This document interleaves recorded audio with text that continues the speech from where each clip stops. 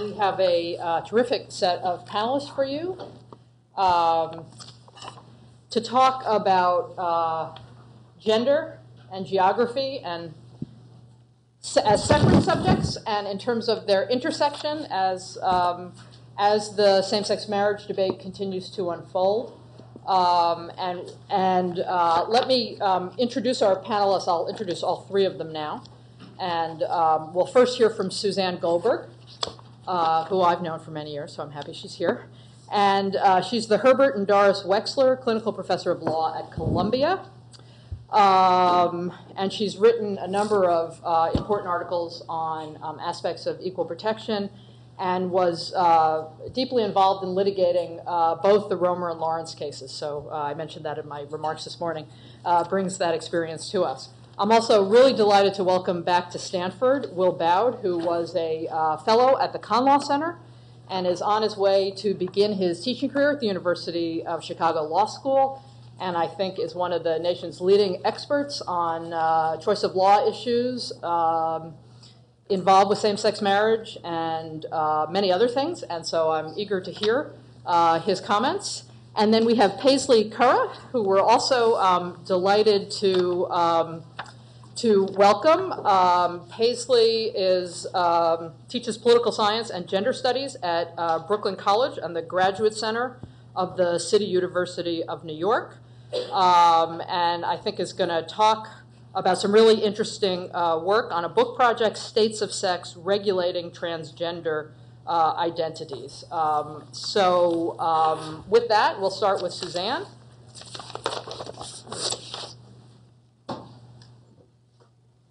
Thank you, Jane, and thank you, Jane and Gary, for organizing this and including me. I'm really delighted to be here. So, at Jane's suggestion, I'm going to talk about sex and marriage, and not sex in marriage. And what I'm the subtitle for the argument for the talk could really be the story of a good argument that gets no traction. And the question that I'm really interested in is why, and also now that we're at a point where, just to refer back to Patrick Egan's discussion from the previous panel, if we wind up in a land where there is no more exclusion of same-sex couples from marriage, does it matter if the sex discrimination argument isn't taken up?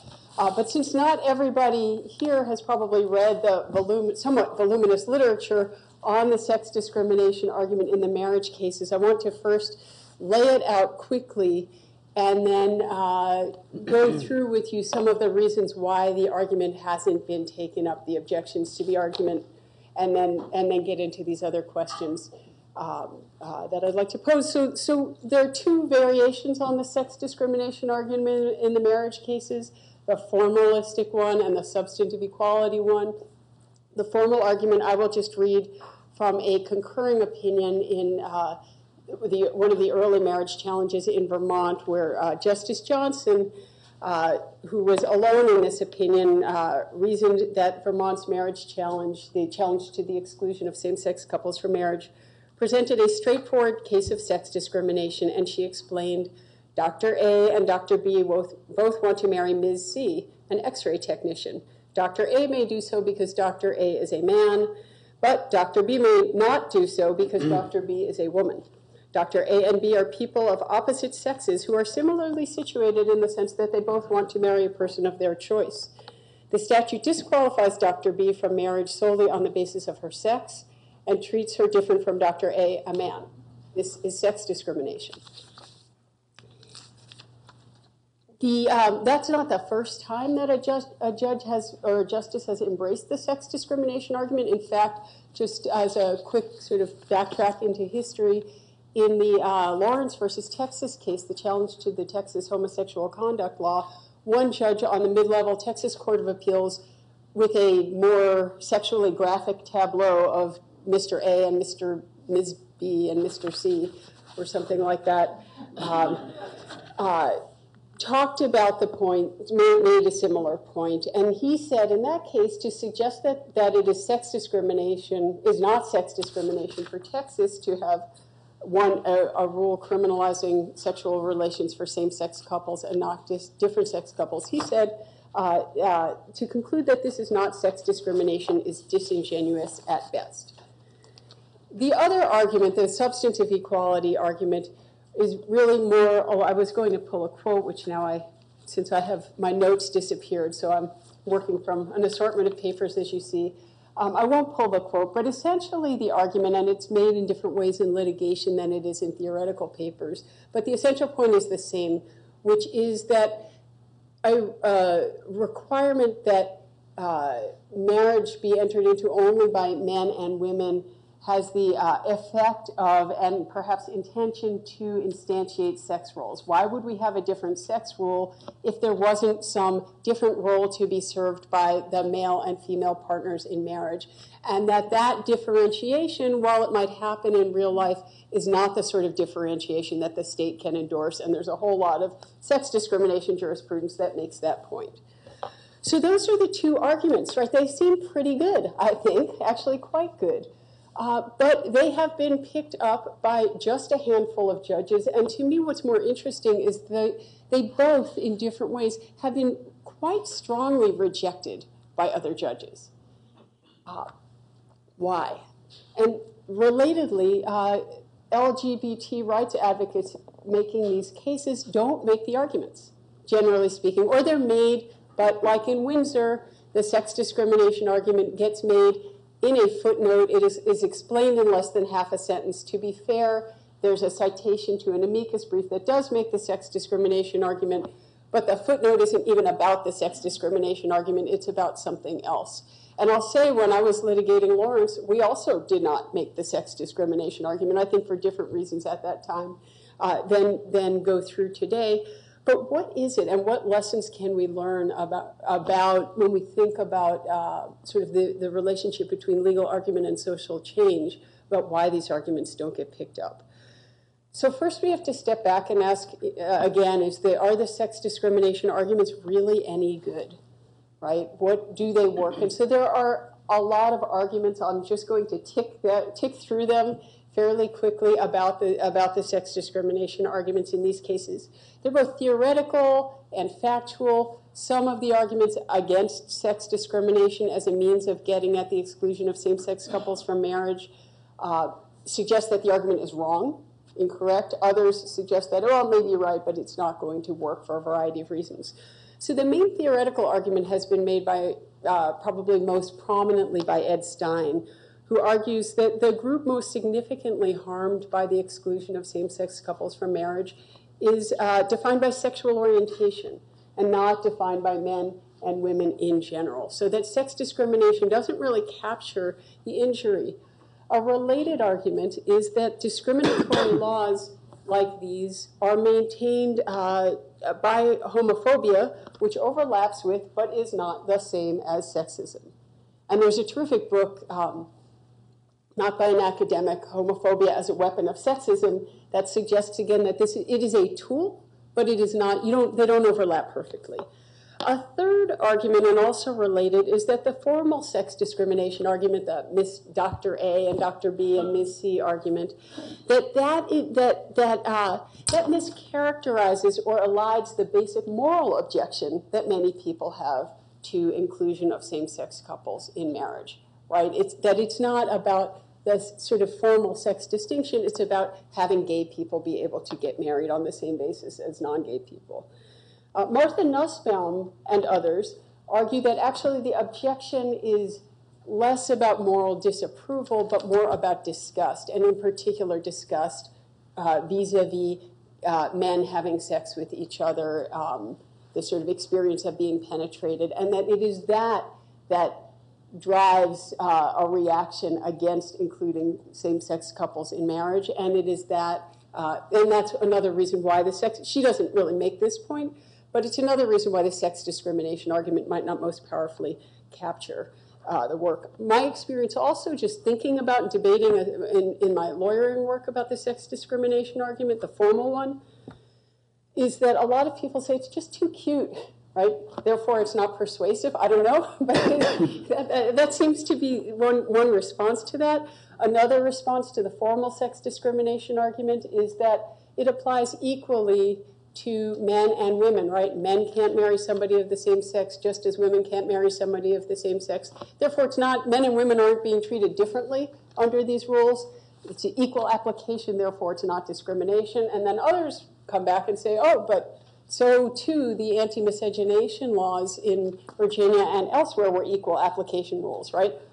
In the particular case as it played out in Loving, but white people can't marry black people can't marry white people, that's equal application. And people will say, yes, but in Loving, the reason the court there's disagreement about this actually, but people will say the reason the court invalidated the anti-miscegenation rules wasn't just about the race-based line that was drawn, but that the purpose of the line drawing was to enforce a kind of racial subordination, and that to subordinate people of color to white people. And that's just not the intent of the marriage laws. And I think most people would say that's not the intent of the different sex rule and marriage laws. But what about the anti-subordination argument? One is a practical matter. It requires more pages in a brief, right? It requires more paragraphs in a judicial opinion to really start to explain what are gender stereotypes and how do those play into the different sex rules. I think there's a separate pragmatic argument that is less in play if we all live in Massachusetts, again, along Pat Egan's point earlier, which is at least earlier, there was a real risk in asking a court to rule that discrimination against gay people, especially formal discrimination like the Texas homosexual conduct law or even DOMA, amounted to sex discrimination, because a finding that these laws discriminate based on sex really ends all of the sex discriminatory lines that exclude gay people. So when Don't Ask, Don't Tell was in play, if you were arguing if the Texas sodomy law had been invalidated as sex discrimination on a formalistic basis, it would be much harder for the government to maintain different rules about military participation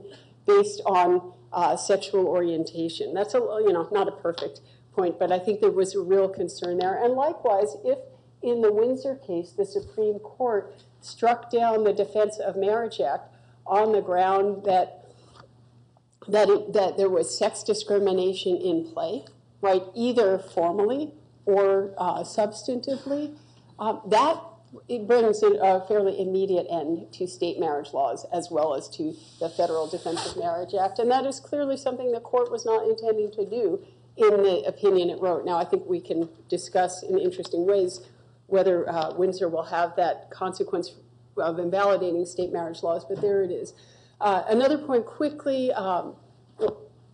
that Marianne Case makes, and this relates actually to the bigger point that I want to make, is that one of the challenges of making the sex discrimination law, the gender stereotyping law, is a bit it's a sort of a psychodynamic analysis, thinking about, and I don't want to misquote her since she's sitting in the room, and she makes it in connection not with judges, but with Ted Olson and David Boies, who don't make much of the argument either, and she says, let me recognize this first, that it's rank speculation, but then says, let me speculate that they are strongly invested in believing that their own marriages do not partake in any respect of the ugly history of marriage law that subordinated wives to husbands and locked them into fixed sex roles. So if the lawyers litigating these cases or the judges hearing these cases don't see that in their own marriages, it's a harder job to use this argument persuasively. So those are the basic concerns that get raised about the sex discrimination argument. I want to add one, which gets at my bigger question. That's the bigger question to me: what lessons can we learn about the lack of traction that this argument has gotten? And that is that it's a lot to ask the court to find sex discrimination in these cases, even though I think it's the right argument. And why is that? Because to accept that the exclusion of same-sex couples from marriage amounts to sex discrimination requires courts to really take on intuitions about parenting and about children that I think have not yet been destabilized fully by social movements. In other words, and this is where I really do wish I had my notes, so let me see if I can find them. They're marginally useful here, but let me try to explain what I mean. I think we as a society have, and courts have, the Supreme Court has, in most circumstances, been willing to strike down sex discriminatory laws and been willing to invalidate or find violative of Title VII acts that involve sex stereotyping. And we as a society may be ready to give up on formal distinctions between men and women in most circumstances. But there are significant intuitions that remain powerful, I think, especially in the marriage cases, and I want to identify three. And one is with respect to children. And it is that I think most people are not actually indifferent as to whether their children grow up straight or gay. And this gets implicated by a sex discrimination ruling which would say, look, we don't care, right? We don't have how can I put it? That we reject a heterosexual preference in our children. And I think even though many states have laws, adoption laws, other laws that do reject a preference for heterosexuality, parenting rules that reject that preference, I don't think that preference has been sufficiently destabilized. Likewise, with respect to the premise that mothers and fathers are really different in some ways, although maybe states don't discriminate, I think likewise that hasn't been fully destabilized. And there's also this sense, I think, that in reaching the sex discrimination argument, it cuts up against the idea that Mars and Venus are real, right? That there are real differences between men and women, and we're not going to instantiate them in law, but we don't want to reach the sex discrimination requires courts to think about those arguments more directly than does a sexual orientation discrimination argument. And what is really at issue here, I think of as a kind of, or what's going on, it's certainly implicit, it's not on the surface, but is a kind of fetishization of the law's power over gender, right? If a marriage law gets struck down on a sex discrimination theory, it's really not going to affect who wears pants and who wears skirts. And it's really not, because the law is not that powerful, right? Just as the law didn't affect the question so much whether women wore pants or wore dresses. But I think there is this sense, and this part of the fear of the sex discrimination argument, or the lack of traction, comes in this feeling that it's a powerful, societally transformative argument in a way that we're not ready to get to.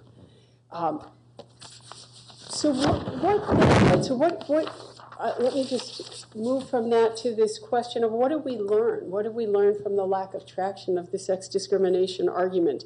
And I think we learned this about that discrete arguments tend to be more comfortable for courts. What do I mean by that?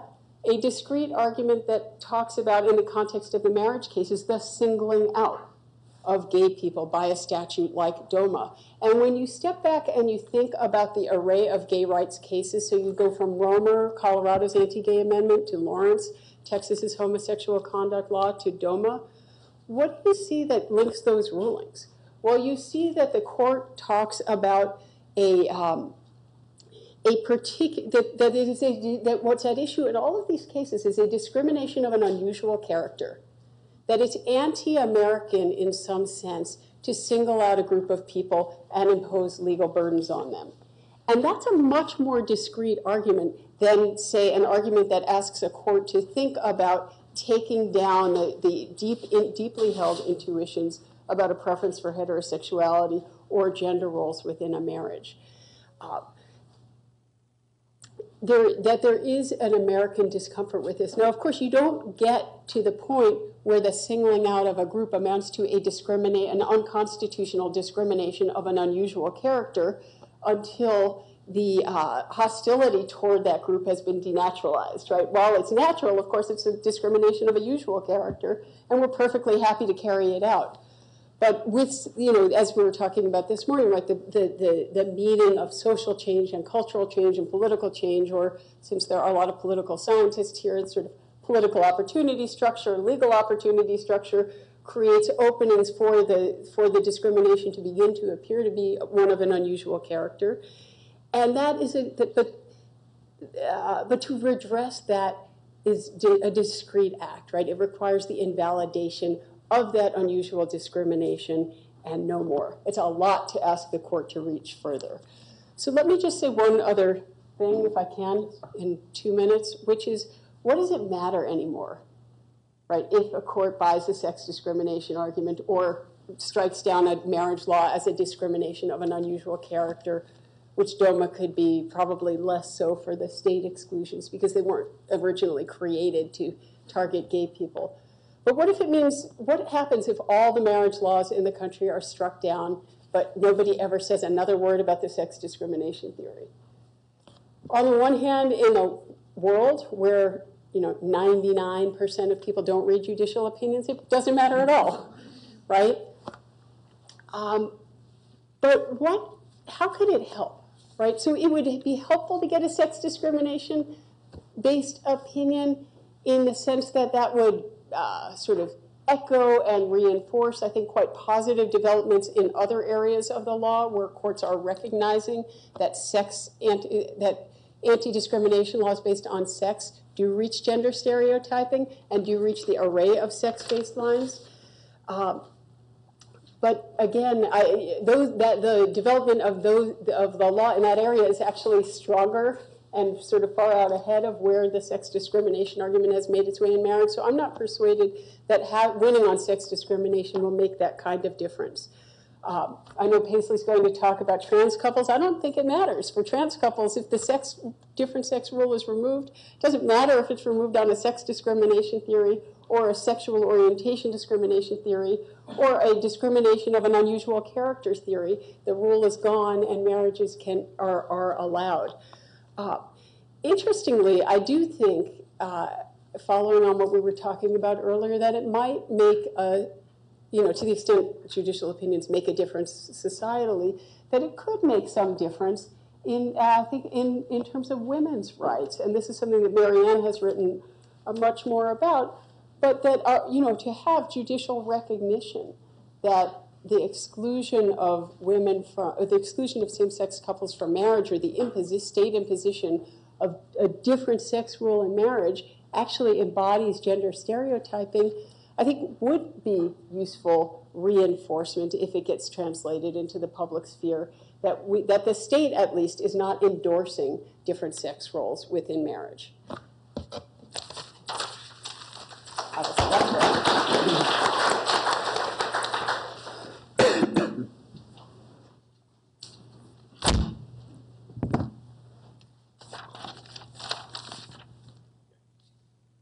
So, as surely everybody in the room knows, the Supreme Court struck down the Defense of Marriage Act and also left forward, we'll talk later. And at the same time, didn't create a nationwide right to same-sex marriage, which means that for the foreseeable future, or at least, for a period of the future, different states have different rules about who can get married, whether same-sex marriages are allowed, whether they're recognized, and sort of how that works. And that may be a short period of time, that may be a long period of time, but it produces several kind of complicated legal disputes that are already starting to appear rapidly in front of different courts and agencies. And so this will involve a few legal technicalities, but I want to talk about sort of 3 of the different disputes that are going on and some thoughts about how those work. So the first and most immediate dispute is what counts as marriage for federal purposes. So while DOMA was in effect, everybody knew the answer for same-sex marriage. Same-sex marriages don't count, sort of no matter what the state says, just they don't count. Now that Section 3 of DOMA is gone, the answer is not so easy. In litigation, advocates and actually the court also use the phrase sort of lawful same-sex marriages. If the same-sex marriage is lawful, then the federal government has to recognize it. But that formulation turns out to that sort of elides the hard question, which is, well, what do you mean lawful? Whose law? When states disagree, what determines whether a same-sex marriage is lawful or not? Like, you just go by the law of the place where the marriage happened? Is it the law of the place where the couple lived while they were getting married, or the law of the place where they live now, or some other state that has reasons to care about whatever the marital rights are at issue? There are a bunch of different laws, and there's a whole field, conflict of laws, that deals with what to happen when those things conflict. And it turns out conflict of laws is sort of famously a mess. So the problem is actually there are too many answers to that question. So if you ask some states what they mean by lawful, they'll say, oh, we mean the place where the marriage took place. And if you ask others what they mean by lawful, they'll say, no, we mean the place where you live. And if you ask the federal government, like a federal court, sort of what they mean by lawful, they've given lots of different answers over time. So this is a sort of natural subject for next step litigation.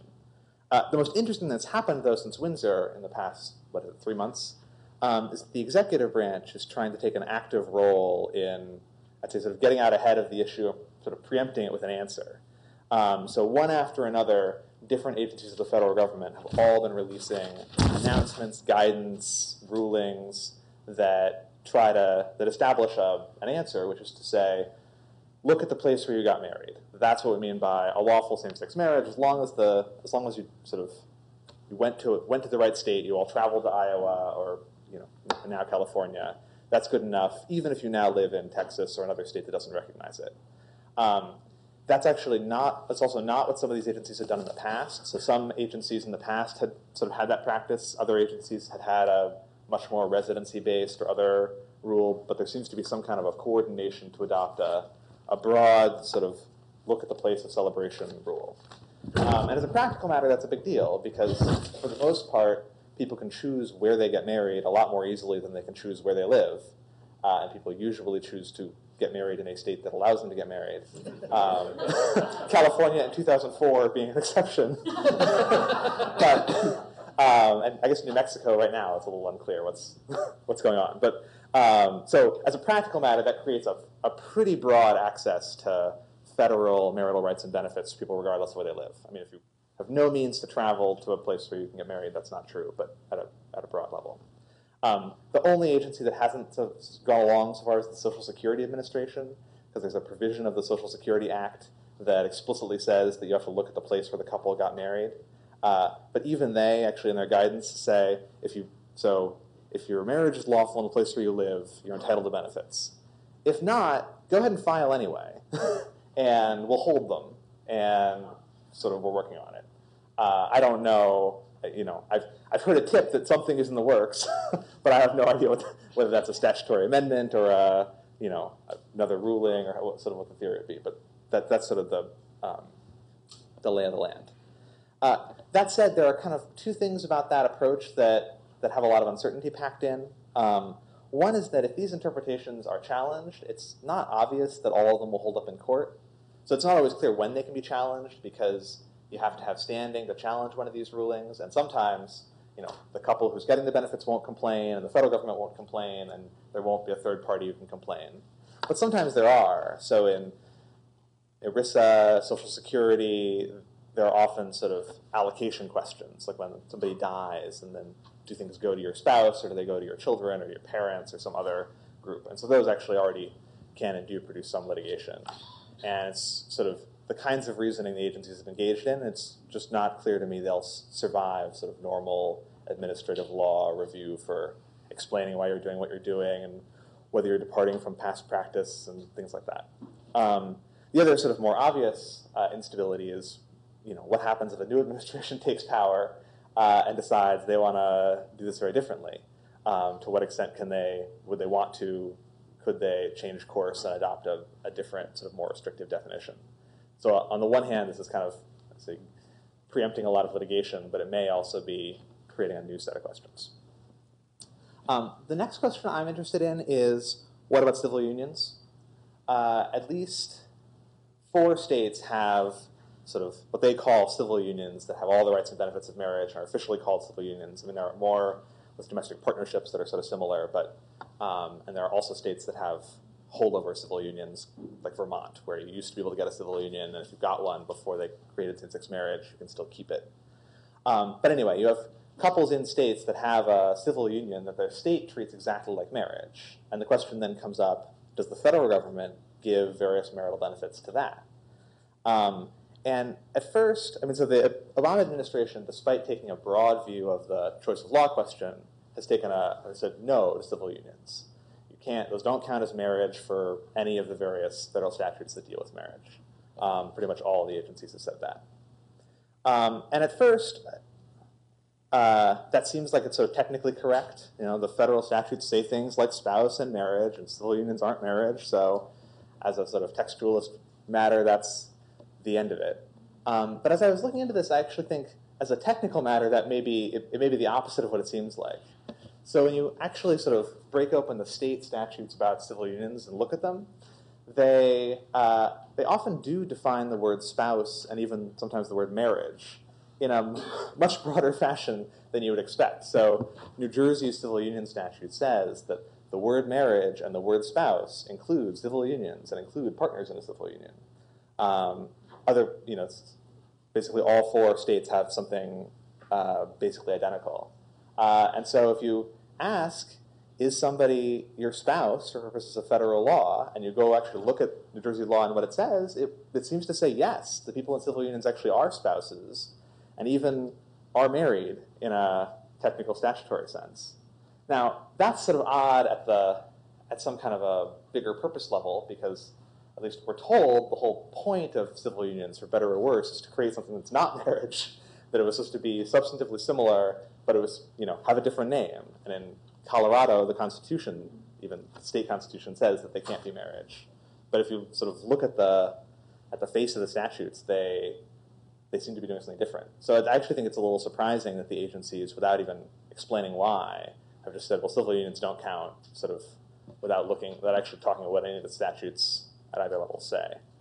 And then sort of wherever that statutory interpretation question ends up, there's also a sort of obvious next constitutional claim after Windsor. That read Windsor, it talks all about how the state has chosen to dignify a relationship by granting it a lawful status. And once it does that, that status is entitled to recognition. And all those things are true of civil unions. I mean, that's the state is attempting to dignify a relationship by giving it a lawful status. So it's also surprising that the agencies sort of write that off without talking about it either, that there might be constitutional questions created by their approach of not giving any benefits to civil unions. There's a lawsuit already where this is taking center stage, which is this New Jersey lawsuit against their civil union regime. It comes up in a kind of backwards way in that New Jersey had adopted civil unions after their state Supreme Court told them they had to. That they had to give all the rights and benefits of marriage, but they could call it what they wanted. So they said, okay, we have civil unions. And then after Windsor, the plaintiffs come back into New Jersey court and say, well, wait a minute. Now it's not equal anymore, because if it were marriage, we'd get access to all of the federal benefits. It's not marriage, and so at this point, the only way you can cure the inequality is by going all the way to same-sex marriage. And then the state actually is the one to sort of respond and say, well, it's not our fault.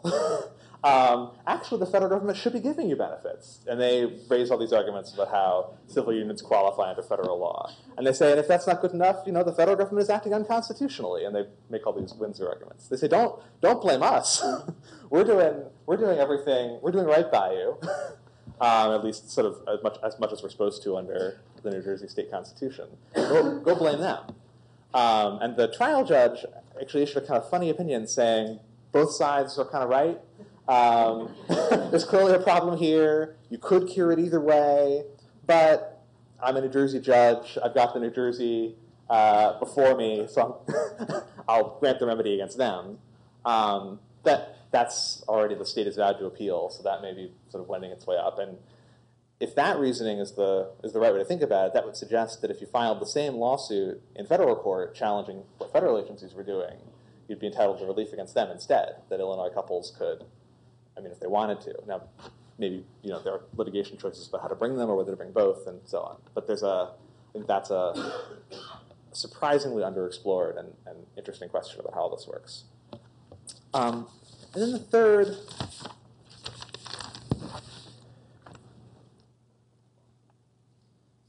issue I want to talk about isn't about federal recognition of marriage and marital rights. It's about interstate recognition.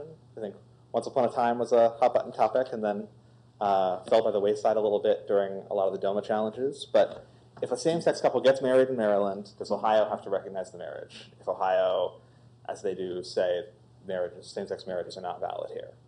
And before Windsor, the black letter answer was pretty much no. For various reasons, the full faith and credit clause has been held not to apply here. First of all, because the full faith and credit is mostly about judgments rather than legislative acts or licenses.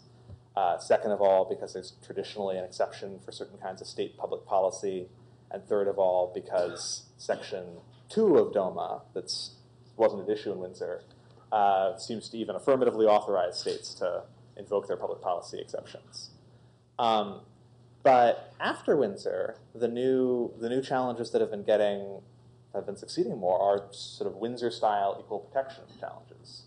So there's already been a lawsuit in Ohio and a favorable decision in a case called Obergefell, I think I'm pronouncing it right, where an Ohio couple who was married in Maryland sued and got a federal judge to say Ohio was required to recognize their marriage. And I think this is another lawsuit has been filed in Pennsylvania. There are already new plaintiffs being added in Ohio. There are sort of a bunch of new lawsuits bringing this kind of claim. And I think what to think about, both how to predict what's going to happen here and what to sort of think about this argument is, I think, also pretty tricky.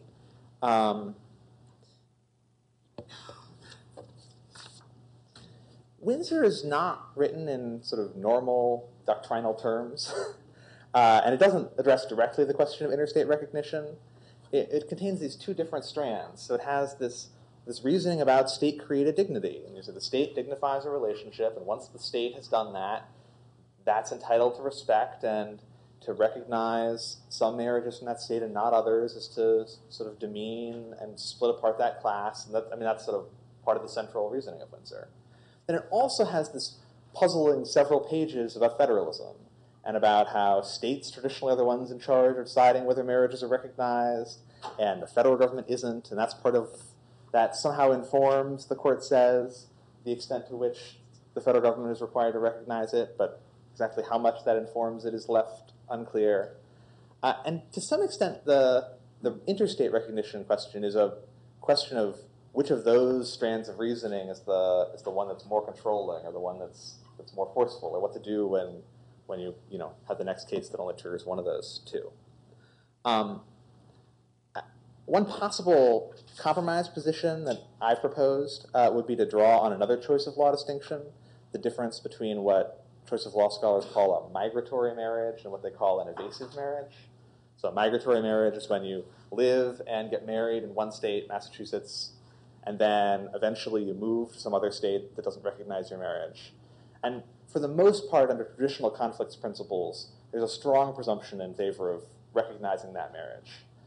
In part because the parties may well have all sorts of vested expectations about it. They have community property that if you suddenly said they weren't married would kind of dissolve in funny ways without the benefit of a divorce proceeding, and there's sort of a certain amount of expectation built up into it.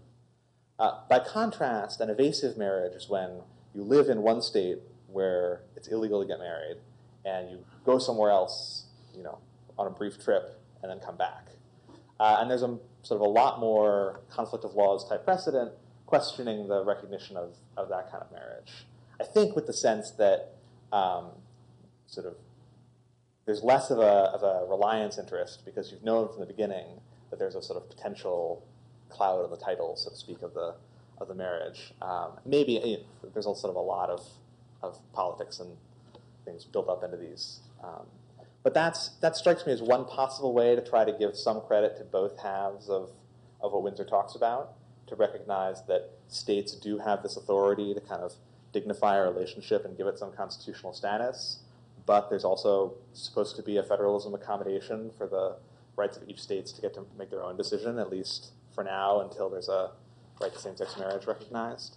The Obergefell case I talked about is actually the facts are an extreme example of an evasive marriage. The couple lives in Ohio, they get on a plane and fly to Maryland, and one of them is gravely ill, unfortunately.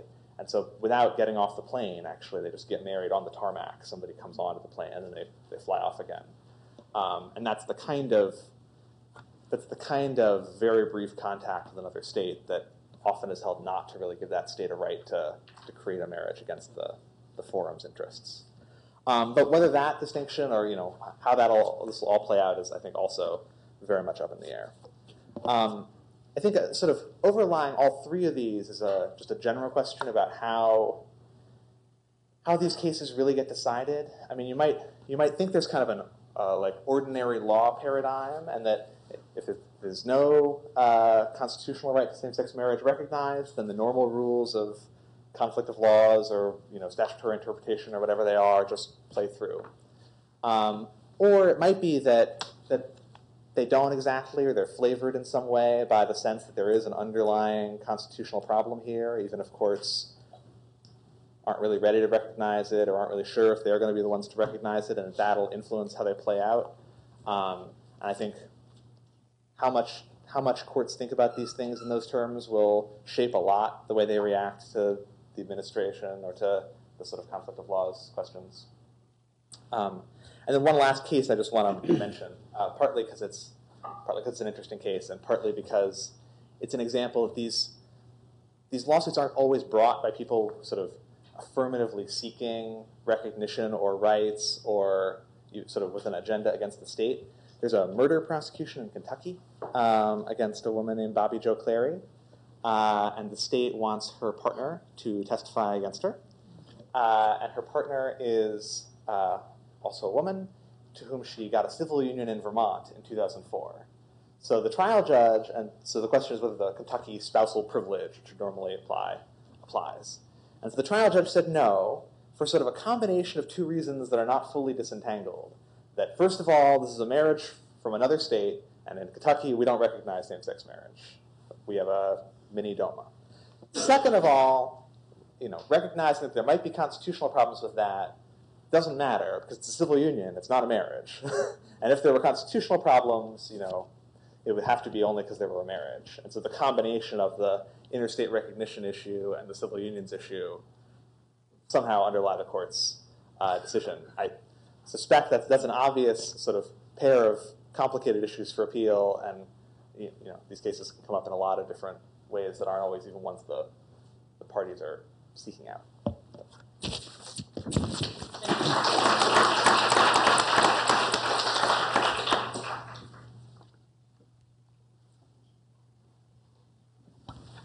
All right, so the third talk after lunch. So I did a PowerPoint last night, or this morning. I woke up really early because I went Eastern time, and I was playing around, and I even put in some animation. So I'm out here on the West Coast. I can quit my day job and make an app and do all that kind of fun stuff. So I think this is a great panel in terms of how it's fitting together. I'm excited to be on it.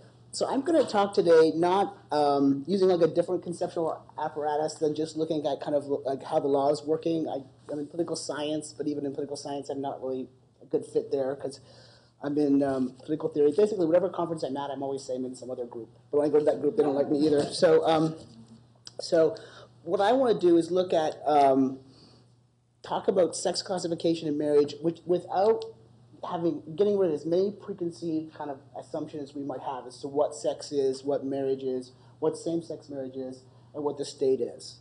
And as you'll see, this is going to raise more questions than answers.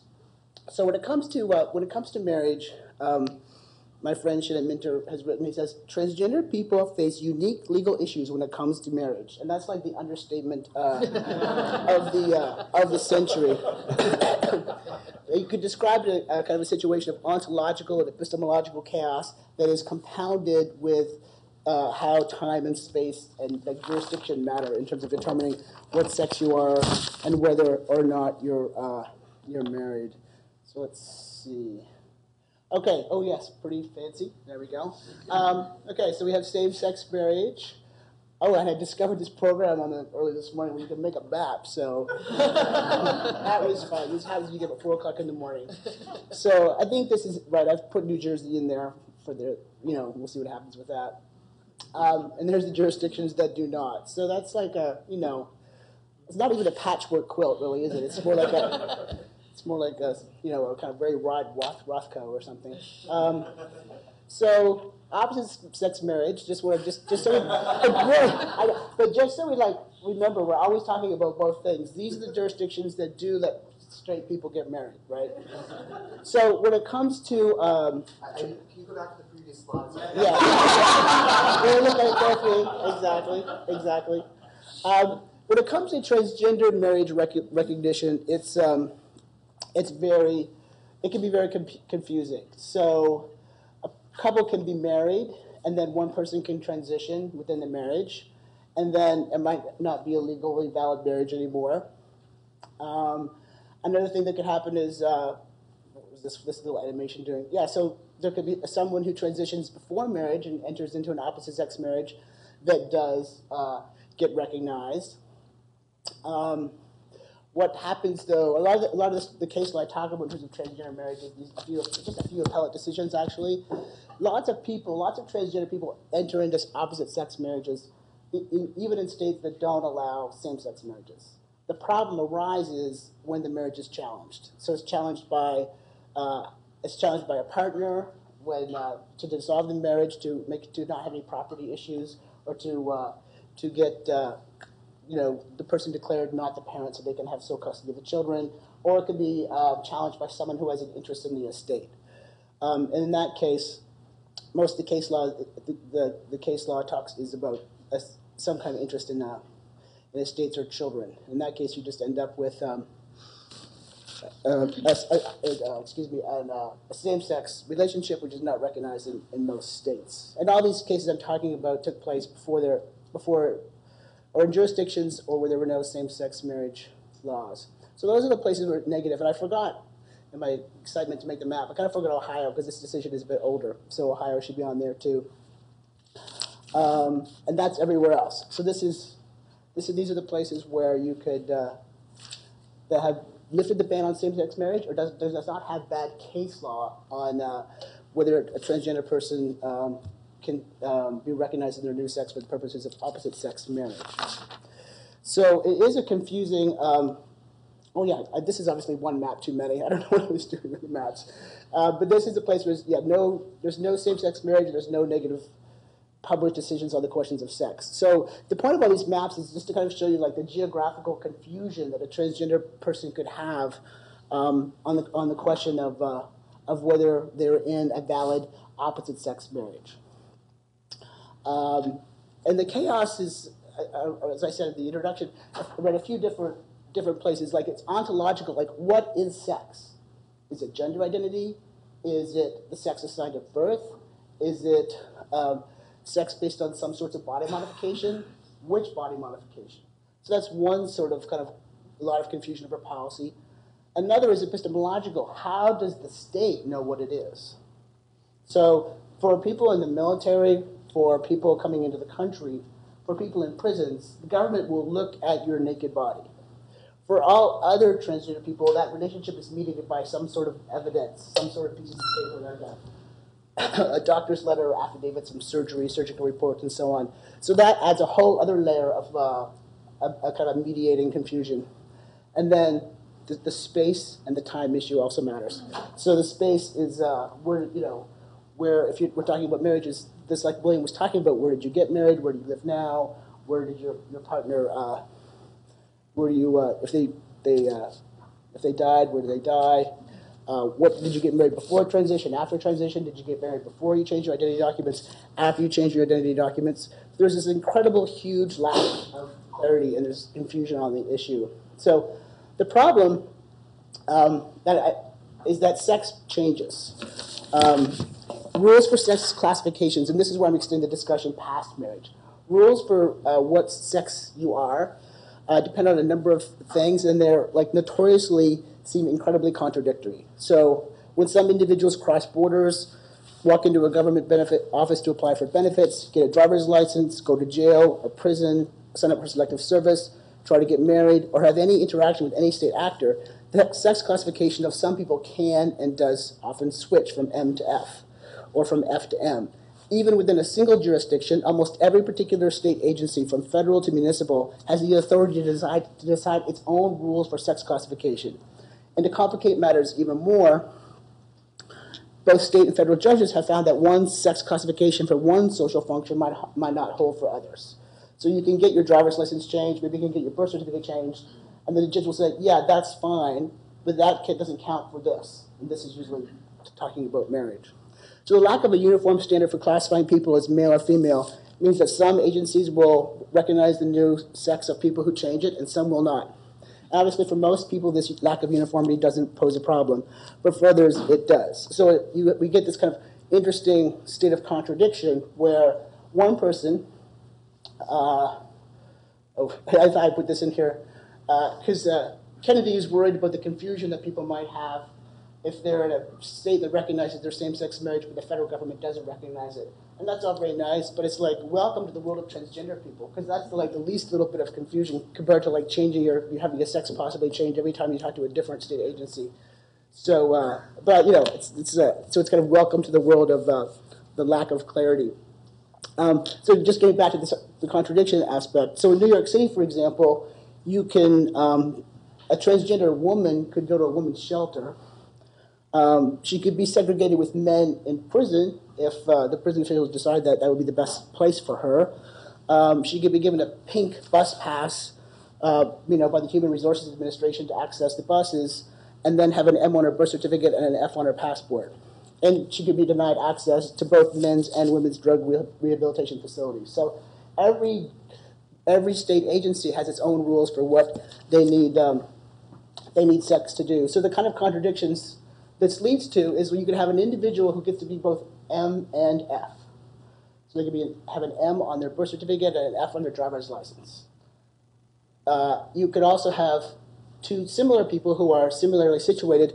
One gets to be described as F, one gets described as M.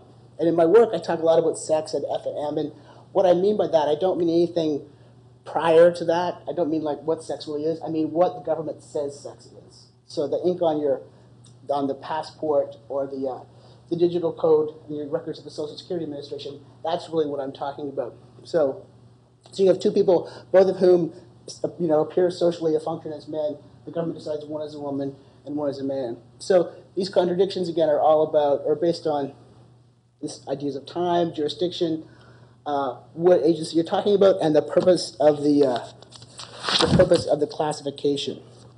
So another example is the Social Security Administration. They still haven't, as you know, updated their rules for the validity of same-sex marriages in states that don't have same-sex marriage laws. And they also haven't done anything recently on the transgender thing, but I guess everybody's working on it. But the Social Security Administration allows you to change your sex classification. And they used to require surgery, now they just require some sort of doctor's letter. But even though you can change your sex classification, if you're in an opposite-sex marriage, whether or not that marriage is valid for the purposes of benefits distribution depends on the state law. And the case officers at the Social Security Administration are instructed to treat every transgender marriage case as a questionable case. So the field manual for the workers uses the phrase "not clear" several times in their section on transgender marriages, and they advise their field agents to consult a lawyer. So that's their regional chief counsels for a legal opinion. So the validity of the marriage might depend on the jurisdiction the marriage was performed in, where the spouse lived at the time of their partner's death, whether a party to a marriage transitioned before or after the marriage, what kind of evidence can be procured to document that transition, the case law on property rights in the state. I guess I was going to try to intestate succession in the state the parties lived in, were married in, or where the surviving spouse resides. So it can depend on a whole bunch of different things. So all that's to say that there's very little certainty in the Social Security Administration's policy document what sex you are for the purposes of marriage. So when it comes to securing the connection between an individual's sex and the M or the F attached to their record in a particular context, it's not only turtles all the way down, but for transgender people, there's lots of different piles of turtles. So that becomes that's the chaos aspect. So let's just see where we are here. So in terms of folks who are working on this issue, the assumption is the problem inheres in the state's misclassification of the individual, or misrecognition. Like, people say, I'm really a man, I want to be recognized as a man, and that's the problem. And I agree, that is the problem. But I also kind of want to think more broadly in our analysis today and try to think about how other ways of thinking about that. I'm more interested in looking at inconsistencies between the state actors in terms of what they're doing, what their particular projects are. So this is an example of all these different kinds of policies or decisions that you might have. The Wisconsin corrections system policy, again, the Midwest states confused, but that policy regarding transgender inmates spells out really specifically how they must be examined. They must lie down naked on a flat table that is 3 feet above the floor before they're examined by a doctor. The Social Security Administration, trans marriage case in Florida, New York City birth certificates, New York City DMV. All these entities have different rules for sex classification. Even when they will reclassify someone's sex, they have different standards for what that consists of. But what I want to kind of suggest in thinking about these contradictions is that these policies and decisions on sex classification, they might be arbitrary in that they're backed by a decision, and they're not backed by some kind of fundamental truth about what sex is, but they're not necessarily capricious. The different metrics that we have for sex are telling, and a lot is lost when those differences are seen as irrational contradictions or vestiges of social structures long past. So the mainstream, or one kind of pretty mainstream position amongst transgender rights advocates right now is to kind of try to get a uniform standard for sex reclassification. And it would effectively be national. The federal government couldn't force it around on the states, but they could do a lot of things to entice them to adopt it. And that standard, the ideal standard would probably be some one based on gender identity that didn't involve any kind of body modification. The more radical position is to get the state out of the business of sex classification entirely for everyone. And this kind of liberal radical divide maps pretty clearly also onto the position on same-sex marriage. It's like include gays and lesbians in the institution of marriage, or just get rid of the institution of marriage altogether. But what I'm trying to do is dispel our assumptions that sex means any one thing, and also dispel our assumptions that the state means any one thing. So instead of seeing the person has an M and an F attached to their records, and that seems like a contradiction, to kind of let go of the idea of contradiction, and let go to the idea that there's any there to sex, and then only understand what the contradiction, or what the classification actually do. So while policies might appear to be contradictory, they're not. So if we let go to the idea of the whatness to sex, I just came across the whatness, and I went on a 3-day tour through Ian Hacking and Ethnicity and ancient sophist stuff, and I ended up with thinking that was a waste of time. Let's go back to whatness. But if we let go of any whatness to sex apart from what the particular actor says it is, the contradiction goes away. There is no contradiction. State decisions about the M or the F stamped on documents or coded on records become the only one true thing we know, and everything else is emotion. So if we drop the idea that there's any clearly delimited integrity to the thing we call sex, when we refer to an M or an F on an identity document, it becomes easier to see what the category does in a particular instance. And what sex does depends on what state actors need it to do. Different sex classification criteria often reflect different state projects: recognition, security, surveillance, distribution, reproduction. So what seems to be contradictions in sex definition across jurisdictions between agencies at different times are simply consequences of the fact that the state is not a singular entity, but a multiple thing, and does not do one thing, but many, and is not produced through one process, but many. What really got me going on this work were these really negative decisions on the validity of transgender marriages, even in places that had policies that allowed one to change their identity documents. So I was trying to figure out, why could you change your identity documents? Because I was under the impression that had meaning, but not be allowed to be recognized in your new sex for the purposes of marriage. And then it becomes really clear when you look very carefully at the arguments that are put forth in briefs and so on. These state actors understand very well what they're doing. So let me just kind of conclude by talking about a case in New York City where the Transgender Legal Defense and Education Fund was challenging the New York City policy on birth certificates, which required someone to have genital surgery before they would issue an amended birth certificate for someone born in the city. The suit accused the city of putting forth a number. Yeah, I think I just talked about that. This suit accused the city of putting forth a number of contradicting or rational. That's the policy. You have to have undergone convertive surgery. And the Transgender Legal Defense and Education Fund argued that the sex on their original birth certificate is not an accurate reflection of their sex, because they, as advocates, are doing and should be doing, are saying that's not what sex is. Sex shouldn't be determined by surgery. It should be determined, as they argue in their briefs, by gender identity. So they talk about, they do rely a little bit on the medical argument, but they basically make an argument that it should be gender identity. And they say that the state's or the city's policies arbitrary, capricious, discriminatory, and otherwise unlawful. They're like throwing everything at it. The idea that it didn't really make any sense. They said elsewhere in their brief that the policy was just based on animus against trans people. And so the city replies. Oh yeah, there we go. Sorry, I have a lot of quotes on here. I should have put more animation in at the very end of the talk to keep you awake. But they're basically saying there's these pretextual rationales that sought to mask a more unpleasant truth, animus towards and ignorance of the transgender community from a small number of vocal critics. So that was the argument of the Transgender Legal Defense and Education Fund. And then here's what the city says back. This is like the big, ta-da moment, but it's so legalistically language, it's, too bad. But what they basically say is that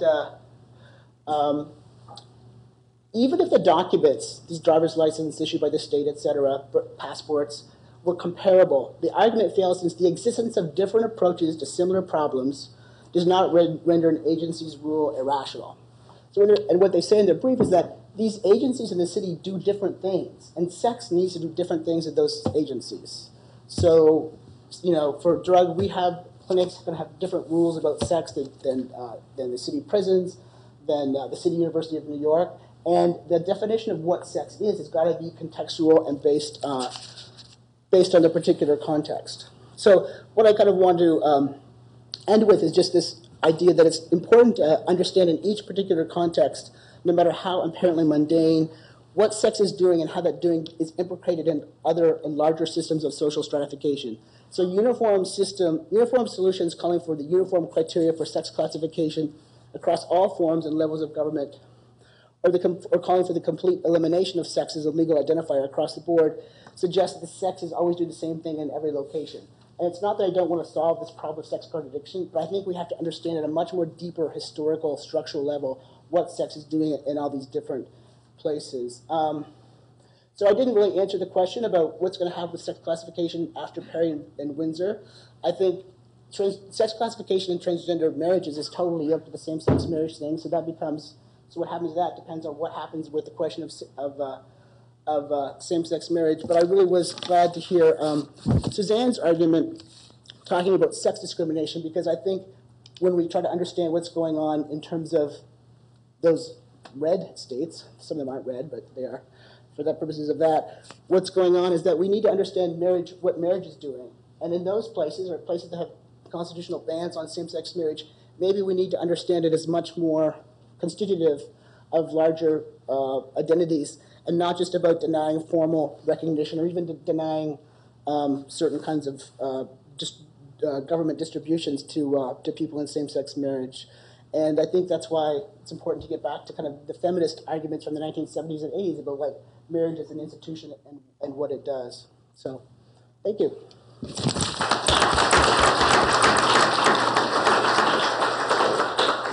A question for each of the panelists, and then I'm curious to see if they have questions or comments for each other, and then we'll open it up to you all.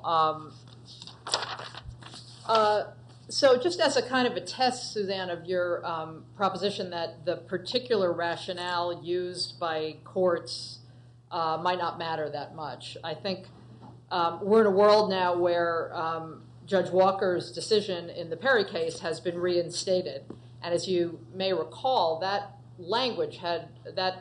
decision had rather extravagant language about gender roles. I mean, it was very strong, maybe too strong. That is, a little bit sweeping about how gender roles are all gone, and that was a relic of another day. But I wonder, I don't think that the fact that that decision has been reinstated has really, reinfused with energy the sex discrimination argument, and I think it's a little bit of evidence for your proposition.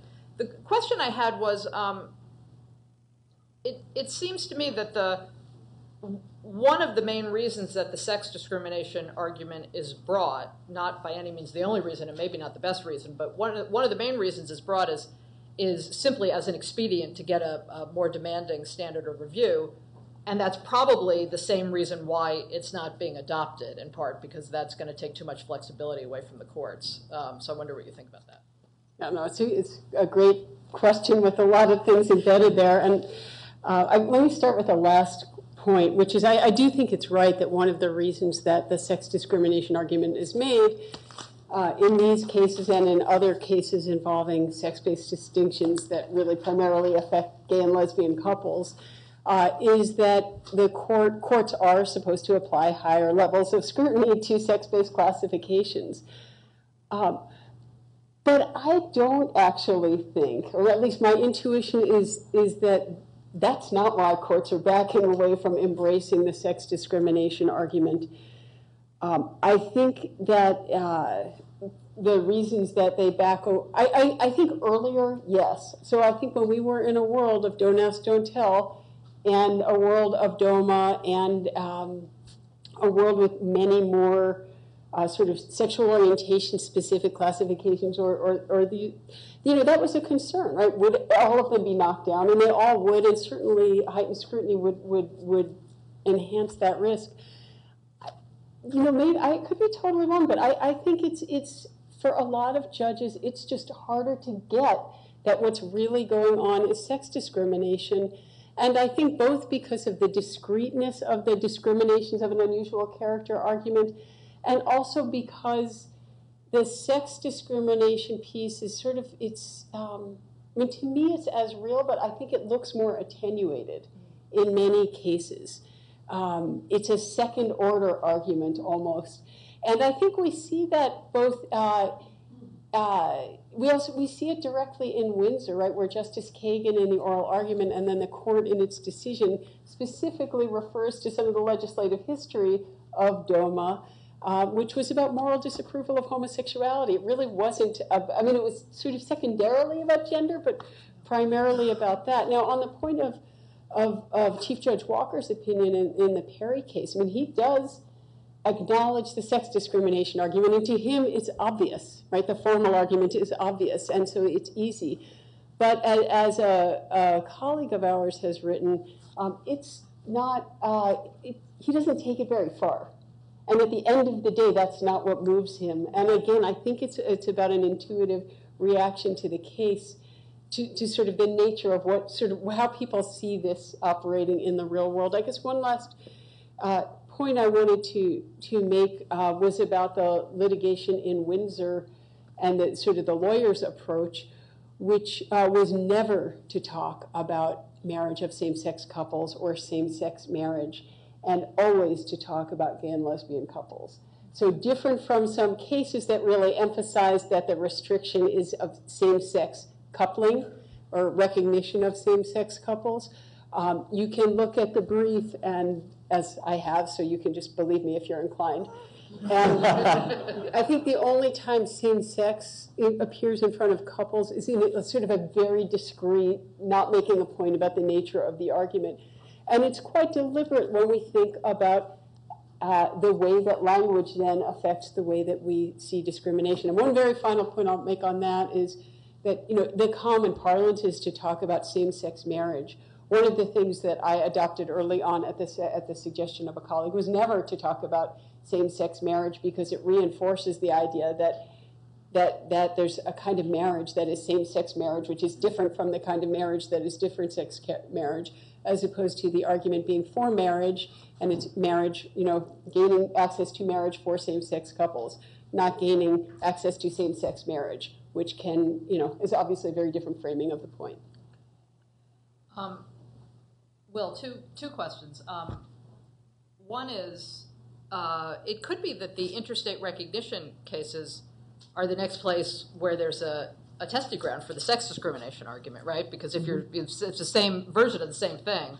If your spouse was, if you're a female and your spouse was male, your marriage would be recognized by the other state, and if not. So I wonder what you think about that, but also about Section 2 of DOMA still kind of hanging around there, and the part of it that purports to say that it's consistent with the full faith and credit clause for states not to recognize one another's marriage. And as you point out, there's been a great kind of public misapprehension about the full faith and credit clause. People talk about that as the reason why states must recognize one another's marriages, and that's never really been the way it's interpreted. Although textually you could interpret it that way, it just hasn't been done.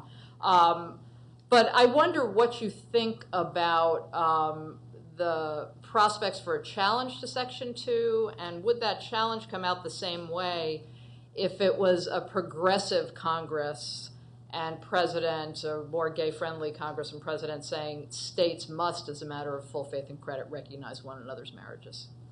That's interesting. So those are both good questions. I suspect that the answer to the gender discrimination question is going to be sort of the same over again.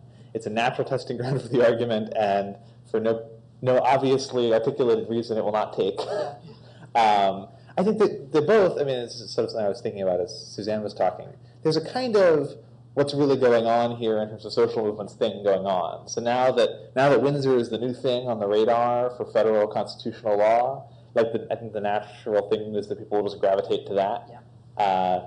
Sex discrimination arguments about interstate recognition weren't working before Windsor, so why go back to that well when you've got something new? And I think judges especially like for you to be able to give them something new to explain why. Yeah. To explain to themselves or to their constituents or whoever why they're suddenly doing something different. Yeah.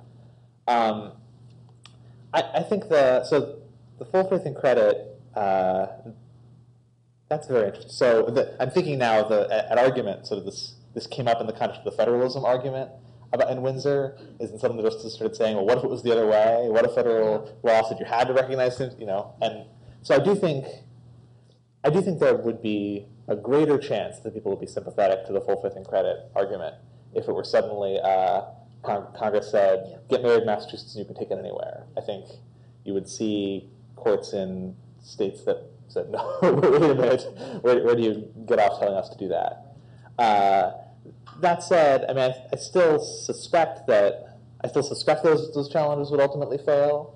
In the full faith and credit arena, Congress does sometimes require states to recognize things like child custody agreements and give them extra oomph, and for the most part, everybody understands it's allowed to do that. So I suspect that would be kind of where it would ultimately shake out, but I think it would be a funny place to see it on the opposite side. Interesting. Yeah. Paisley, my question for you is, if you were the benevolent king and could decide what the rule of recognition should be for identifying people's gender, what would it be? And would or could it be people choose? I regard myself without regard to any medical procedure or diagnosis or intervention. I regard myself as an M or an F or as neither. And if so, is there a legitimate objection to that there's too much chaos associated with that? A more autonomy, personal, individual autonomy-driven chaos, but chaos nevertheless for some of these reasons that you were talking about. I wonder what you. Sure. Yeah. Well, I think the rule for some kind of gender recognition, should be what people say what they want, and right now, the best policies that have gender identity in them, for the U.S. passports, the Social Security Administration, And they're often not written as if it's just you can declare your gender identity and have it backed up by a doctor's letter, but they're written, the omission is what's important. So they don't say surgery, and that's a nod to transgender advocates that it's a policy that only requires gender identity. But the best rule would be one that people can just say, yeah, I'm a man, I'm a woman, and they would not need to have any sorts of medical evidence. But as soon as you state that, you realize like how quickly it starts to unravel, because you could declare yourself to be a man one day and a woman the next day. And that shows that it does matter, and it matters for different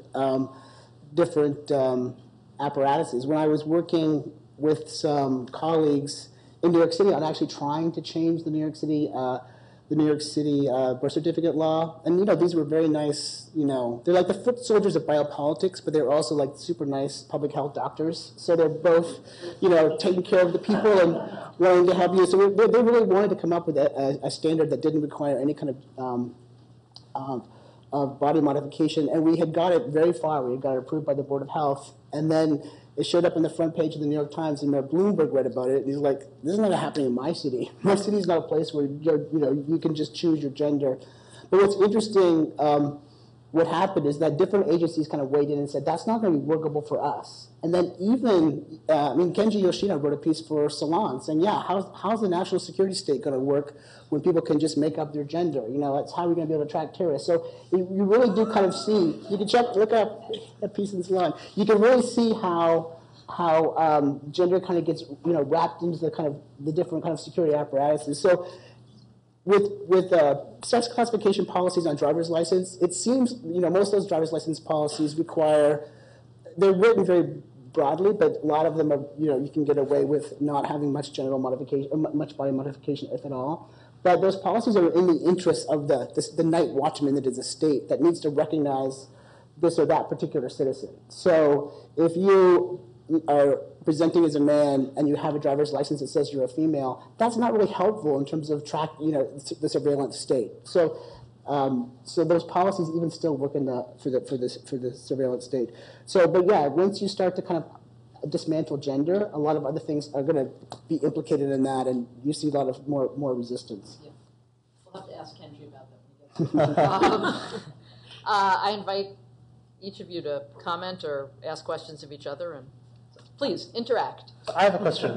So Jane stole my question for you, but I have a question for Suzanne, which is, what do you think the de facto ERA is doing any work here? Like it seems like there's a realm of judges who decide gender discrimination cases who aren't up on or sympathetic to anything that requires serious thinking about feminism. But who might still have a view of something like, well, we have, gender discrimination is wrong, and that means roughly the stuff that the ERA was supposed to ban, or roughly the stuff I thought the ERA was supposed to ban back when I was, whatever age the judges are now. And, obviously it was contested, but I'm wondering if sort of the fact that the litigation gets going then and sort of is tied in with that movement, dates it in some way and causes gender discrimination not to evolve for some people. I don't know. Yeah, no, it's an interesting question because, of course, the first state to recognize the viability of a marriage claim was Hawaii, which has a state ERA. Yeah. And so I think that it's a little bit of both. I suspect that for most courts that are not thinking deeply about the nature of gender subordination, they're also not really thinking about the ERA.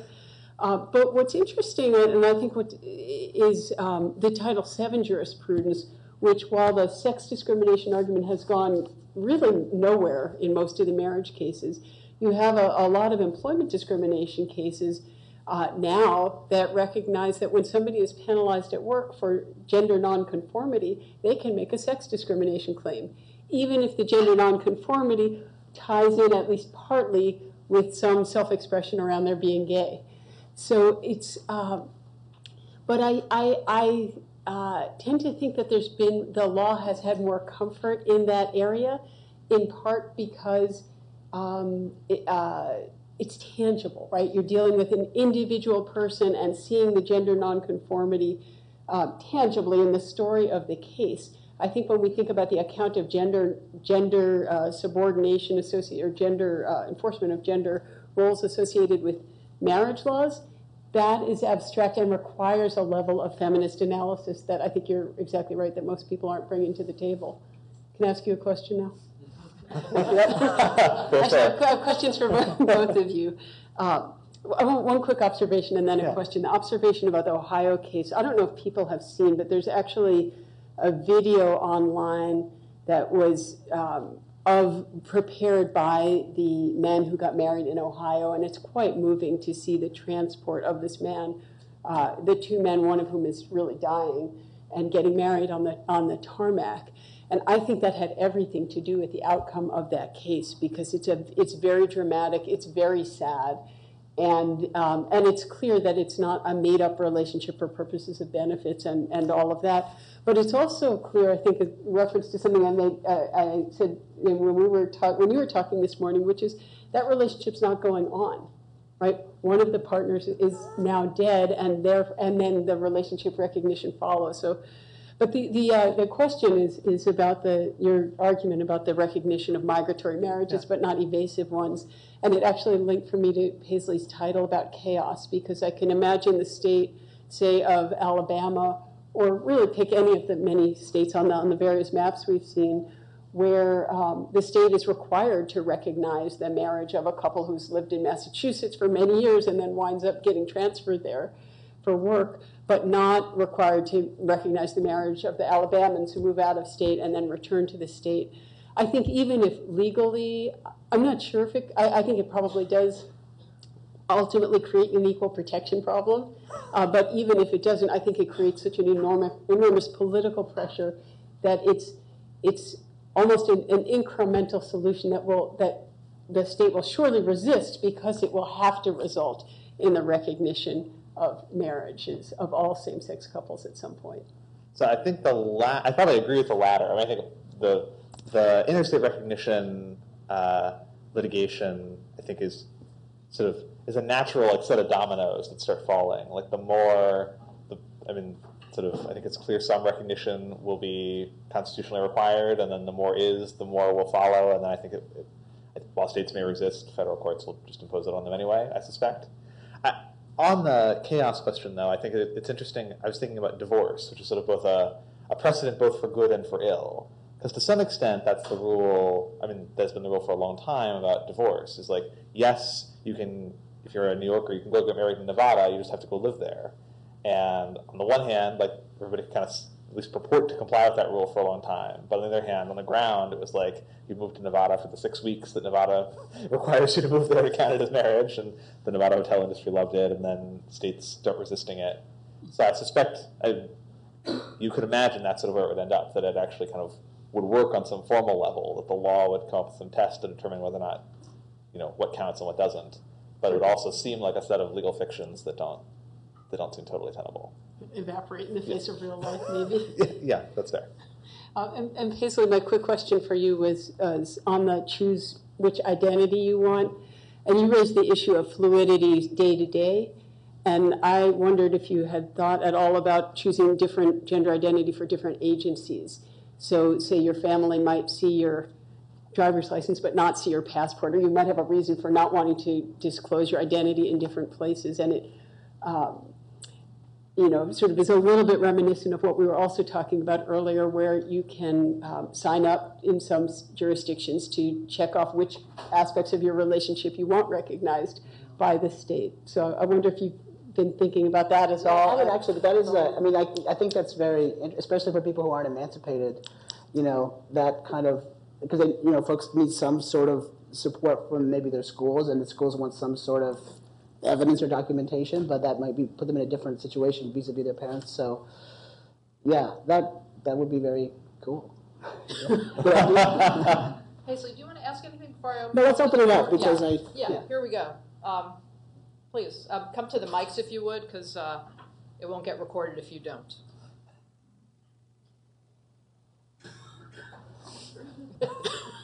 I had a question for Suzanne.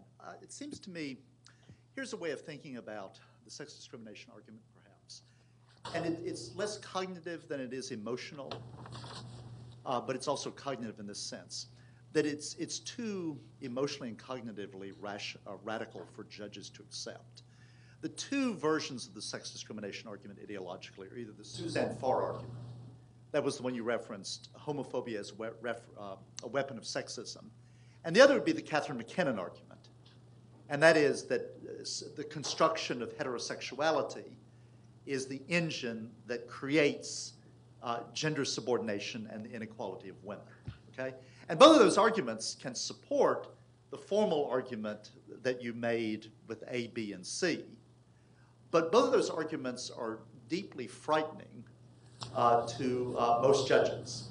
The McKinnon argument has been notoriously unsuccessful to judges and to liberals generally because it creates a vision of sexuality that is gendered in a way that suggests a great deal of guilt for the violence, et cetera, that she attributes to sort of heterosexuality.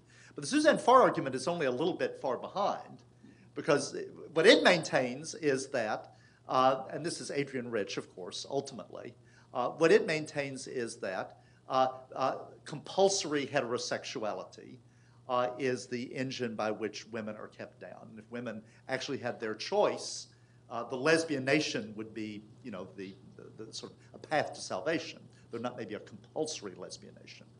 Okay, and so the idea of intertwining sexuality, gender, and the law, which that argument requires, right? Whereas the other argument is a nice bland, this is an old point, it's also a McKinnon point. McKinnon said 20, 30 years ago. The great genius of the 14th Amendment from the point of view of the establishment is that it's completely assimilative.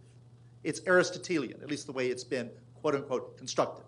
And Robin West shows that's not even a natural reading of the clause, but this is the way it is now constructed.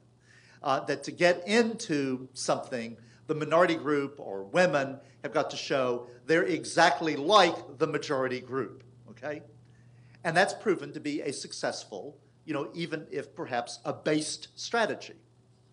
And the sex discrimination argument threatens to open the Pandora's box because it openly requires judges to think more radically than the assimilative, you know, melting pot-ish, traditional story of the 14th Amendment requires them to do. So I suggest that, and so it is both cognitive and emotional because literally a lot of judges can't understand the argument. I actually had an encounter with a Supreme Court justice, a male Supreme Court justice, about 10 years ago where I laid out the argument. And the justice required 3 iterations before he even understood what the argument was. Okay? So a way in which the emotions and the cognition sort of interact on that. So yes, I completely agree. And in fact, I think that's, I mean, I didn't put it as articulately as you just did, but I think that is exactly why judges they may resist, but they get the A, B, and C argument. But this requires a much deeper analysis and a much greater level of reflection about the power of sex and gender roles in our society and the interaction of the law with those roles. And the point that I was so fully endorsed, the point that I was trying to add is even if you have a judge who understands that, I think there's a resistance, not by all, but by many, a resistance to articulating the injury in terms of sex discrimination. And that's the piece that where I say I think there's a fetishization of the power of law. I mean, law is just not going to change gender roles in those ways. It's not going to either do or undo the violence associated with the sort of heteronormative sex that Catherine McKinnon is talking about. But yet that's the piece that the judges work on, and it's where the piece that they can influence. And I think that there's some sort of impulse to pull back from that because it's so scary, because the potential power as they experience it is so scary. May I follow up with this? And that is, I wonder if it also, particularly since you've endorsed it, I think we're on the same wavelength, does it also have this implication? Because I really liked your putting the question to the group that what difference would it make? And the way I'm phrasing the argument suggests the following difference. And that is that if this argument were pressed more strongly, and not necessarily in court, I mean, but in legislatures, in editorials, in YouTube and Twitter and whatever else, if it were pressed more strongly, it would reinforce what I think is a deep and natural coalition of gay rights, queer theorists, whatnot, and feminism. I mean, it's sexuality, gender, and the law. And it must be sexuality, gender, and the law. It will always be sexuality, gender, and the law. And it seems to me the LGBT movement, the feminist movement has been generally extremely supportive. And it was Denise Johnson who wrote the concurring opinion. It's Ruth Bader Ginsburg. It's Sonia Sotomayor, who will provide the key votes and the key intellectual impetus for perhaps us winning the Supreme Court. And it seems to me the deepest battle that feminism can fight, and one on which it has not won and maybe will not win anytime soon, is the battle for the gendered construction of sexuality and the interaction between sexuality and gender role.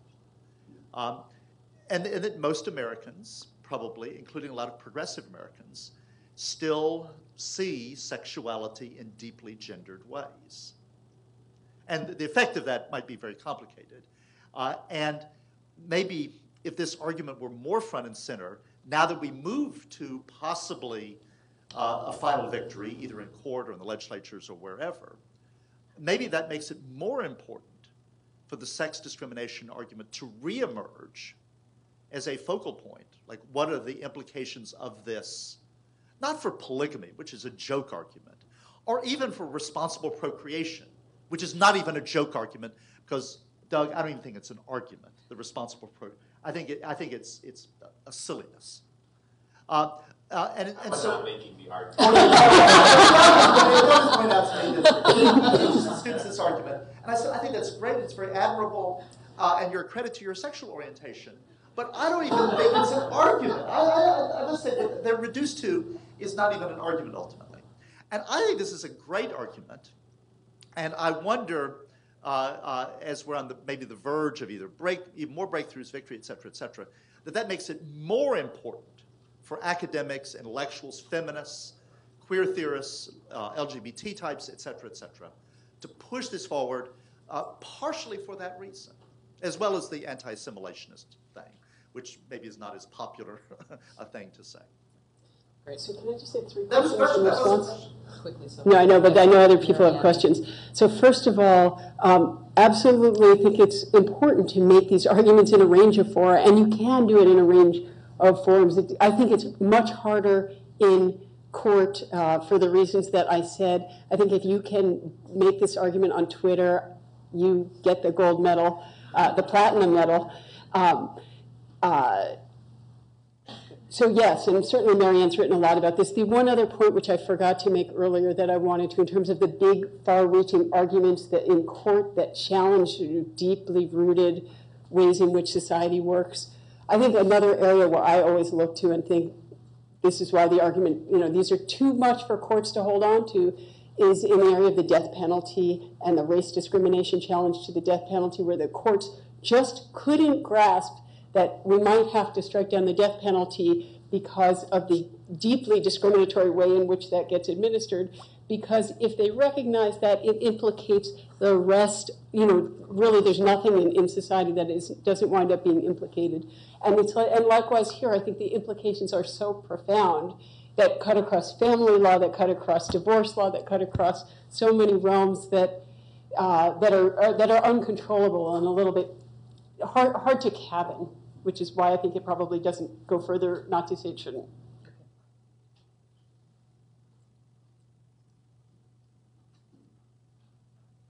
Okay, so anyone who knows me knows I care so passionately about this, and my heart is broken about it. So I have responses to Suzanne and a question actually for Jeremy. The responses... I'm sorry, Jeremy, I should have prepared it. No, let us say. And if you don't want to answer it on the record, I would love to talk to you off the record. So, Bill mentioned Catherine McKinnon. I want to come back to Ruth Bader Ginsburg, because it's her vision of sex discrimination that has been accepted as the constitutional law of this country. Rehnquist, for crying out loud, accepted it and gave it Section 5 power. And if you read what he said in the Office of Legal Counsel, he has come full circle. I, too, have had Bill's experience of talking to judges like the entire Connecticut Supreme Court men who don't get the argument. But again, I come then back into psychoanalyzing them. But I would think that as lawyers, one thing judges and advocates would understand is that the easy legal argument, the black letter legal argument, is this one, and it wins, and it also makes some sense, and it doesn't open up anything that hasn't been opened up before. In law, it may in social life, but not in law. And I want to answer your question, what happens if the sex discrimination argument is not accepted? If it is not necessary, if it is ignored, nothing so terrible happens. Iowa did a great job. Connecticut did a great job, and a judge I know on that court who would have written a sex discrimination opinion did not, because that judge couldn't get a court for it and wanted nothing to be said rather than something bad to be said. If the sex discrimination argument is explicitly rejected, yes, that's catastrophic. And it's un-American, right? Because it says no longer is the individual, but it's the class that matters to the equal protection of the law. JB makes no sense.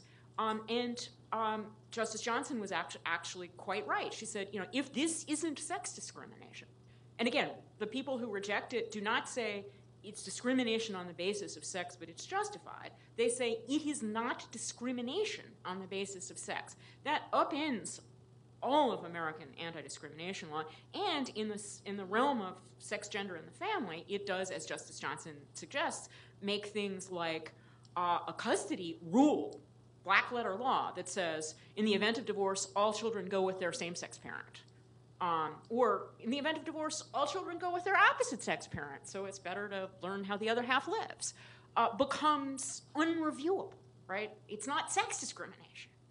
So my question for Jeremy is, why was the sex discrimination argument not pursued more before Judge Walker? Because, Nancy Cott, you have the ideal expert witness there who has, the only book she ever wrote that wasn't principally about sex discrimination was the only book you examined her on, because it was about marriage. It's got 3 pages on sex discrimination. The whole rest of her work is about the overturning of coverture. Somehow, Judge Walker got it, even though nothing y'all did helped him get there. And I would separately love to ask, as Jane knows, Judge Walker, how he got there. Jeremy? Would you like to care to be heard? I don't. Jeremy, can you come down and talk to the microphone just so it's on? You're on the spot. You're on the spot. I'm not sure that's right. I don't think he got it in spite of us. I think there is, obviously you have so many pages when you're writing a brief. You have so many things that you hope you can get the judge to focus on, and I think for reasons that Suzanne said, there's just skepticism that courts are willing to go there. It's the expert testimony. But I do, in fact, I think we were aware that Nancy Cott's testimony gave us this opportunity, and we did make that argument. We did link it to things Nancy Cott had said, and it was a wonderful opportunity, and I was very excited to see it in Judge Walker's opinion. And it's not that we weren't aware of this argument, and I think to properly develop it, it's not a simple argument. It's not the A, B, C argument. And to properly develop it in a way that would be clear to a judge, it takes more pages than we possibly would have had. I think Andy Koppelman has done a great job tying it to the history of discrimination against women and how the intersectionality there. I think that's great, but it's really hard to say that in a brief where you have to cover everything else. But I do think that we did include it, and I think what Judge Walker found did echo what we had said. And I think that what is unfortunate is that it did, I would say, become less prominent on appeal. perhaps we could have done more, but we did less as time went on. It was perhaps mentioned to the Ninth Circuit, and it's hard for me to even remember to what extent it was in the Supreme Court briefing. And part of it is, I think, a practical decision about what is going to gain traction and what is it going to take to get the argument out in a compelling way that can be readily understood. Let's take one more question. I'm not sure if anyone's got an interest, but this is something that struck me while we were having this conversation, and it kind of joins Suzanne's and Paisley's papers, which is, argue back with me if you want, but don't LGBTs care more about sexual differentiation than straight people? And by that I mean, we have made the costly decision to either come out or transition because we see sexual differentiation as worth paying the cost to have a partner of that particular sex or to be identified as that particular sex. And in a sense, we take sexual differentiation more seriously, at least we're willing to pay the price for it, than straight people. And so isn't something like this going on that sort of underlying some of this conversation? I don't know, just something that struck me. I've been talking a lot, so why don't you go ahead? Well, yes, I think that's certainly true. I mean, in terms of, people, making changes in their lives that for many are going to, cause them to lose, jobs and family. So I guess I'm not arguing against any sort of notion of, I'm not exactly sure where your question is coming from, but I'm not arguing against any sort of notion of the authentic at all. Like people have different narratives about, who they are and where they come from and how much, sexual differentiation matters to them. But maybe you could say more. I'm not quite sure where we disagree or what. Oh, no, I'm not disagreeing with you. It's more just, it occurs to me that when we talk about sex discrimination, in a sense, LG and Ts are discriminating more on the basis of sex in terms of who we want to be or who we want to be with than straight. That's a thought I'm having. So I think I would just toss back. I think heterosexuals take sex differentiation very, very seriously too. I think it's just it's because heterosexuals are in the majority. They're not the same sort of costs associated of the ones you identified that are. In fact, I think as a society, generally we take sex differentiation dramatically seriously in a whole range of ways that are implicated by law and by culture in interactively. In many ways, it's the naturalization of those differences that makes it hard for many judges to really grasp on to the sex discrimination argument.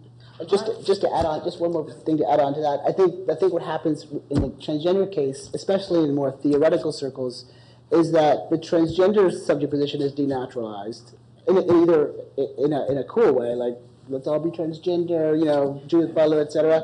But the norm is not denaturalized, right? So people say, oh, well, why do people want to be recognized by the state? Do they really have to get a new driver's license? But those folks are not ripping up their driver's license and seeing what happens when they try to, get a traffic ticket. So I think that the normal case doesn't get unmasked nearly as much as it should be. I just want to throw in, I guess seems to me the prevalence of employment discrimination on the basis of gender, both before and after it was illegal, most of which is obviously done by heterosexual people, is evidence that heterosexual people take sex differentiation very seriously and are willing to, fire people who don't conform to what they want at great cost. Yeah, but I guess what I'm saying is, look, before 1960, lots of gay people were not willing to pay the cost to enjoy sex differentiation. All right, I guess that's what we're thinking about, right? And so today we are, and that cost is declining, right? But there are others who sort of say, you know what, I don't care enough about the sex of my partner to come out, even though I'm right at the same place as you are on the Kinsey scale. And so that's sort of what I'm saying, is that by coming out, lesbians and gays have essentially said, I'm willing to pay the cost to have a partner of a certain sex, and that's a costly choice. And that, I think that's the interesting thought. All right. I've got to speak. Okay. Because I wrote on this like 15 years ago, and it's not about cost, it's about benefits. Because the cost, this is the difference. It's not that women don't pay a cost for their gender identity. They pay a clear cost in the record of employment discrimination, income. It's that they don't have much choice over that cost. That most women are readily identifiable as women to most other people. And therefore, if there's going to be a gender penalty, they're going to pay it whether they want to or not. What makes transgendered and queer people different is that they have to make they have to, in general, make the choice to reveal that further differentiation, and therefore they're voluntarily taking on that new cost. And because it's voluntarily, you have to ask, what is the benefit that's motivated? And so I think that it's not just about who pays cost. Women pay cost for gender differentiation. It's about who pays cost by choice. Right, but can I just add to that? I think we can't be too. But we can't be too formalistic when we're talking about gender, because there's a different cost for men than for women, right? So Kristen Schultz's book talks about transitioning in the workplace, longitudinal study of trans men, trans women. Trans men they're like start work as women, they change to men, they end up making more money than they did. Just even though everybody knows they're transgender, they still get the benefit of male privilege, and the trans woman goes down. So I just think we can't empty the feminism out of our analysis of gender and make it too abstract. Okay, I'm sorry, I have to call time, but I invite you to come talk to the speakers. And to your point, because I'm a global executive, a member of the creative class, I legally wrote in my divorce papers that I have the status of a man, and I earned higher than any man at a global management consulting company. So I object at that less powerless statement, because assertive women certainly have a choice. And I've worked in 23 countries and had the status of a man in Muslim countries and Japan. And I applaud you for the disgusting state of whatever you are, man, woman, or transgender. So please do something about it, because there are choices. All right, we will leave our panel there and thank our panelists for a very lively discussion.